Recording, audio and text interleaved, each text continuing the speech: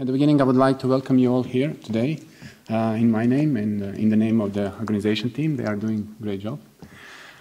Today's session will be about enterprise e-commerce in AWS and a short overview about food retail case study, which we are currently conducting for our customer. As the lady said, my name is Alen Bašić. I'm a member of the Ingemark team. And for today, I actually create a small agenda. I'll use some time to promote us a little bit, some marketing words. Then I'll try to share with you some e-commerce ecosystem and enterprise environment overview. All those who are working in enterprise environments probably have all those information, but it's never hard to hear it again. And at the end, I will try to present you our solution, which is currently in the proof of concept. And then you will see what is our solution for the current challenge. At the beginning, I would like to tell you a little bit about us. Company name is Ingemark. Actually, we are a software development agency based in Zagreb, Croatia. Founded like 30 years ago. We have around 30 employees. And over the years, we became a go-to software development partner for a number of companies in the area, largest company. Some of them you can even see here on this list. There are Siemens, Sberbank, Adres Group, Konzum, mainly the Agrokor holding companies, Croatian Telecom, and so on. There is also a growing number of companies who are actually using our services in the United States and in the Middle East. We are using AWS for a number of years now. Last year, I believe, we joined the partner network. Since the beginning of this year, we are also the standard consulting partner. And to be honest with you, at this moment, I would like to say that our customers really like this relationship we are conducting with AWS. It is much easier for them to have a lot of services at one place. They can now give us opportunity to develop their software and also help them and suggest how to deploy and how to run the system on the cloud. Product of that relationship is even today's presentation, where we actually currently conducting this project for our biggest retailer, food retailer in the area. And I'll try to share with you some of major concerns and problems, maybe even solutions which we came up during this task. But before we begin, I would like to give you a short overview about the e-commerce ecosystem in the enterprise environment. If you compare it with the small companies, there is a big difference. In the small companies, startups, you can easily fire up already prepared solution, maybe use the Amazon image for Magento or something similar, fire up the image, spend some time to update the cart, put the prices there, and you're ready to go. In the enterprise environment, it's a little bit different. There is a highly integrated and complex ecosystem of the services who are actually really interconnected and exchanging a lot of data, sometimes even in the real time. And without these components, it's practically impossible to implement e-commerce solution, retail solution in the enterprise environment. There is always big interaction and exchange of data between enterprise resource planning and warehouse management, and these information have to be there in the retail at the real time. If you want to sell food, and we are doing that, fleet management and the delivery management it also is a major part. If you want to allow customers to use all these available cards and pay service with that cards, you have to integrate with the payment gateway. And if you have to allow them opportunity to create all these promotions and spam you with those promotion materials, it's impossible without business intelligence and customer relation management. As you can see on this slide, it's quite complex and quite big. But let me dig a little bit deeper and try to explain how complex enterprise environment and infrastructure are. Usually, a company in this business segment owns their own data centers, maybe even more than one. There is a lot of equipment there, a lot of servers, a lot of network equipment, firewalls, switches, a lot of people actually involved in all that procedure to keep it running and operational. Environments are usually highly virtualized. With all these, enterprise must have features like high availability, like scalability, although not fully automated, but it easily can be executed with some interaction with the administration team.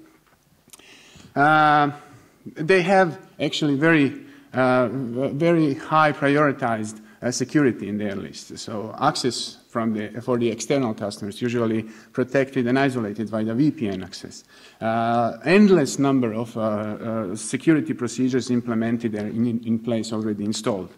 Their environments are usually protected. Data exchange and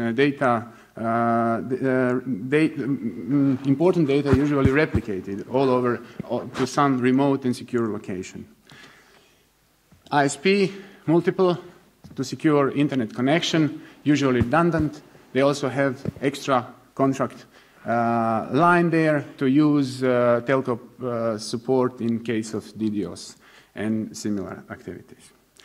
And this is really complex. And if you want to conduct business in such an environment, it will be very complicated. If you tried actually to ask even for the access, it will take days.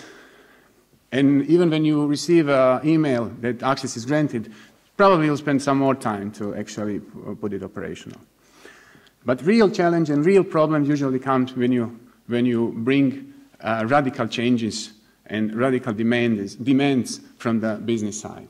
For example, if the manager system decide to cut the cost and change relational database from the license to the open source version, you will see how resistant this environment is.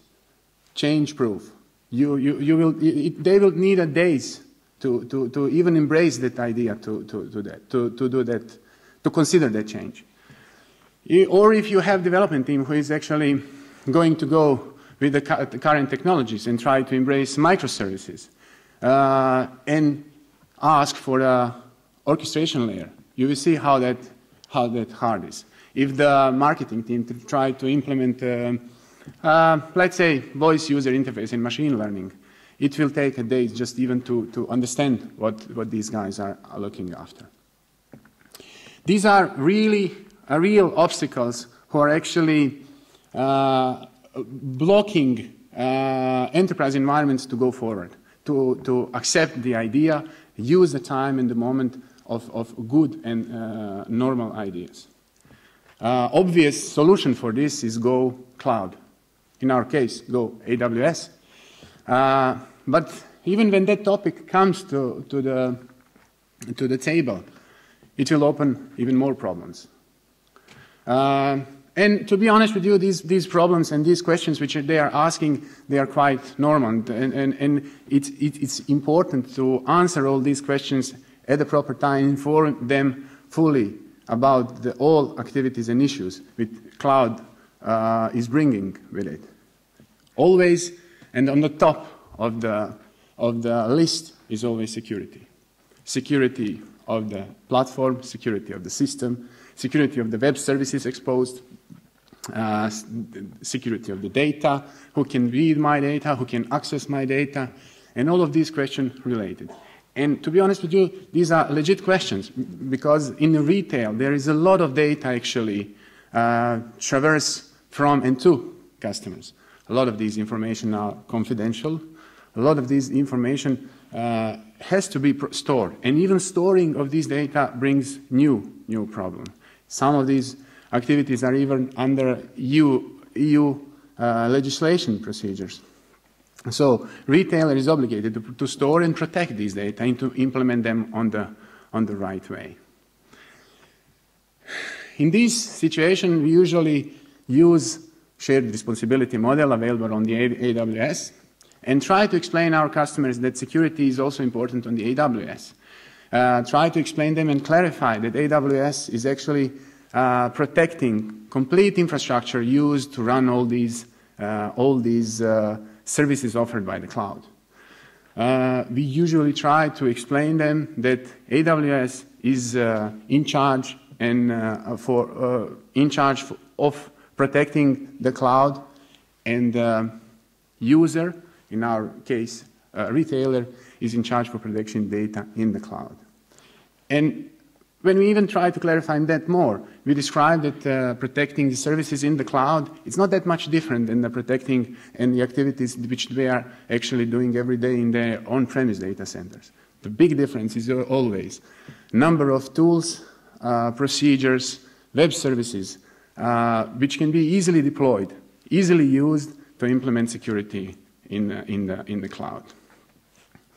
There is also compliance service available at AWS as service, and actually he's there to inform all our customers and future customers how robust activity AWS takes to protect infrastructure and the data and the users among that. A list of these compliance is already available on the website. You can check them by yourself, and just to specify that these compliances are regional and global. And we use this like a starting point for our customers in explaining security, as they can use these compliances to start and build their own security of their own system.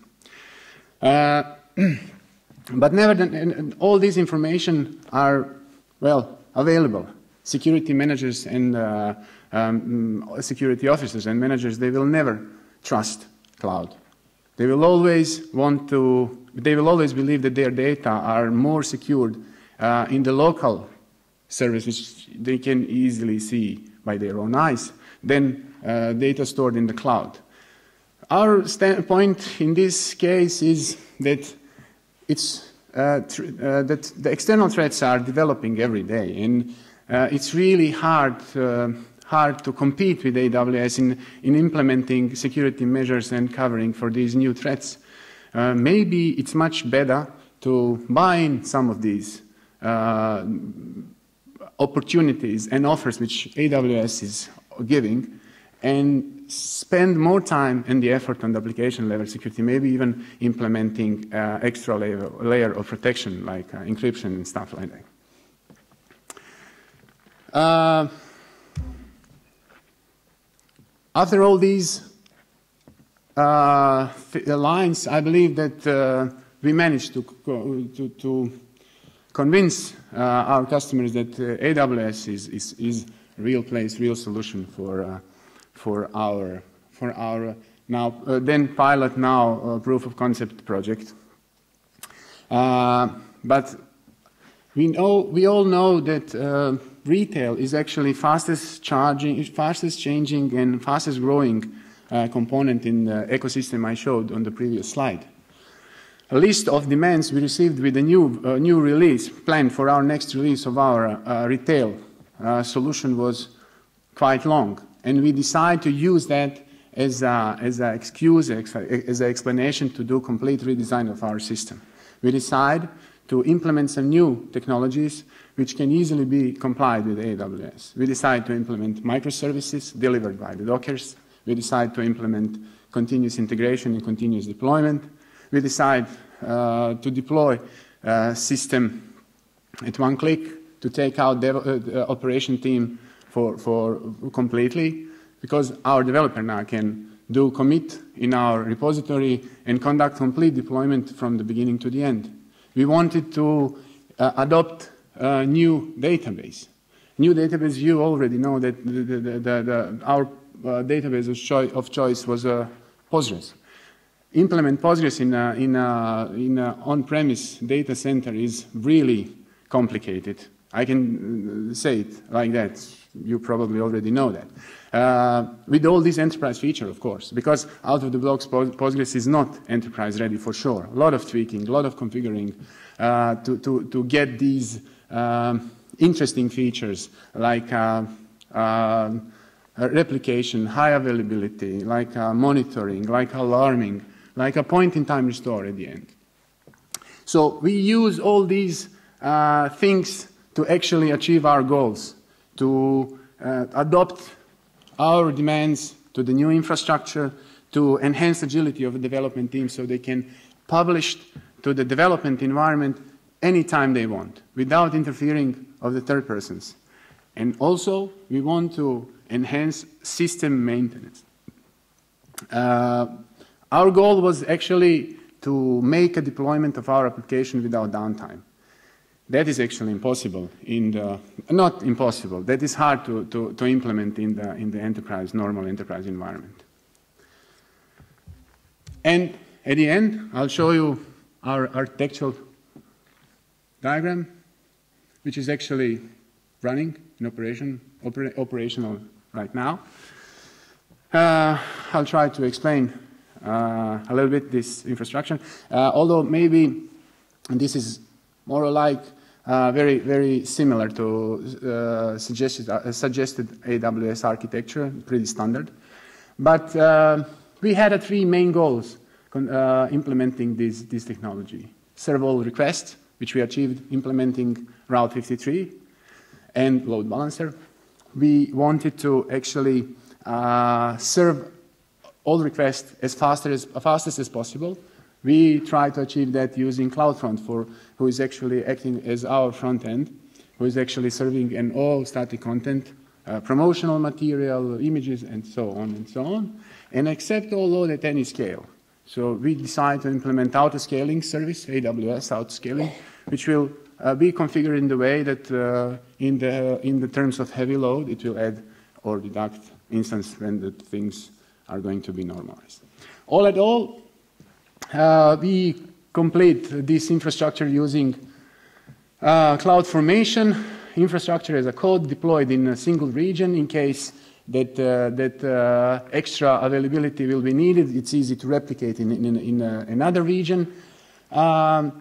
Everything is everything important. I mean, the backend system, they are organized in the public subnet, currently presented only 2, but in reality there are 3 infrastructure spread over 3 availability zones. Our Docker containers are handled by the Elastic Container Service, which are actually deployed in the EC2 instance. Number of instances managed by the auto-scaling. EC2 ECS service is used to do monitoring, deploying, rollback deployment, to do the alarming, and all these things. Database layer is a Postgres in the multi-AZ mode. Probably we'll add a replication mode as well. All infrastructure is monitored using CloudWatch and CloudTrail. Communication with our customers is usually conducted using simple mail service, and all users and for application console are conducted and handled by the IAM. This is standard part of the system, and it's pretty standard, nothing special there. But we have also an integration layer. Integration layer is there just to implement all these data exchange needed to keep this system operational as it is in the previous version. We managed to connect on-premise data center using VPN, and for all these heavy lifting tasks, we try to use our Kafka know-how and use Kinesis streams and couple of lambdas who will act like producers and consumers to actually read all data and do the transformation, and actually heavy listing, it has to be organized.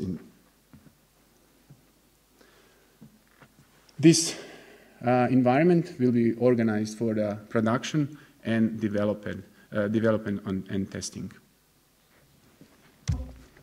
This is it. If you have any question, please. Microphone. If anyone has a question. Yes? How come you didn't choose to go with database in cloud as well, for example, a Redshift or something like that? You've kept it in premises, on premises.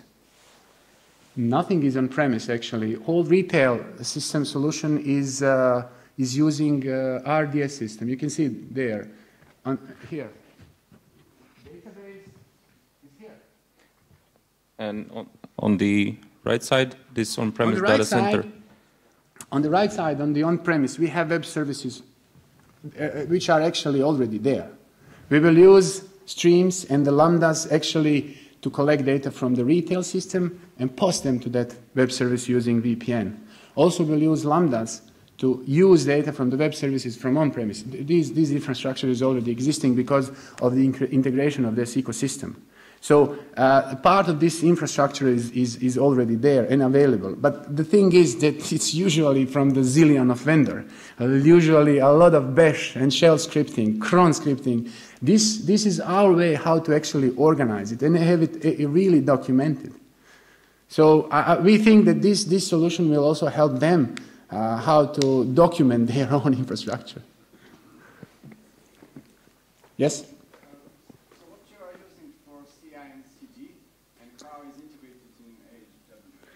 Okay, for the CI and CD, we are using Jenkins. It's our internal project handled by our own infrastructure. And actually, Jenkins is a great tool. What can I tell you? It's easy to implement all these pipeline steps from the code commit, which is on GitHub, and then all the way to the deployment. It's fully automatically executed on code commit from the beginning to the test and deployment, test environment. Production deployment is handled also via Jenkins, but on demand. It has to be human interaction there. What I want to ask is, does AWS help you with Jenkins, or is just deployed like EC2 instance and manage? Well, as we are using ECS for the deploying, there is a great CLI for ACS. A lot of comments available. So actually, we are interacting with the CLI from the on the ACS in the AWS to do the deployment. Because deployment is not simple. You have to order deployment, then you have to wait and check and check some more to wait until health checks are there to conduct with another node, because this is cluster we are talking about, and we are always using rolling update. Yes? Microphone. As I understood correctly, this new platform on AWS is connected to the on-premises customer data center that is connected to VPN. Yeah, actually, it is connected to the on-premise data center, right? But these services are in their DMZ. No.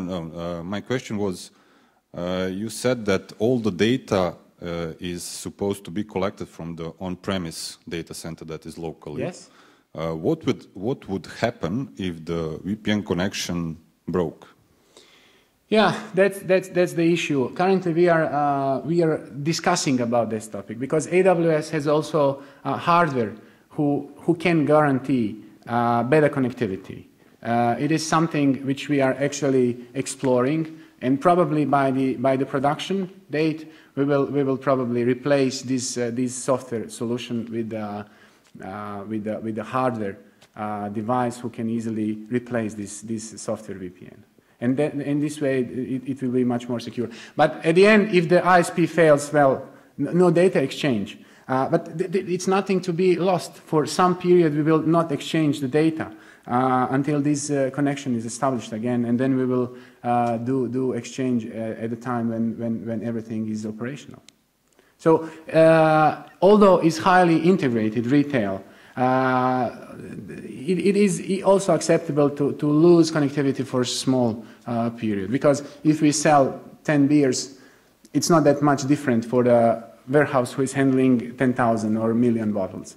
There is a small period who is accepted to lose connectivity, but I'm telling you, we will explore the hardware solution to replace the VPN.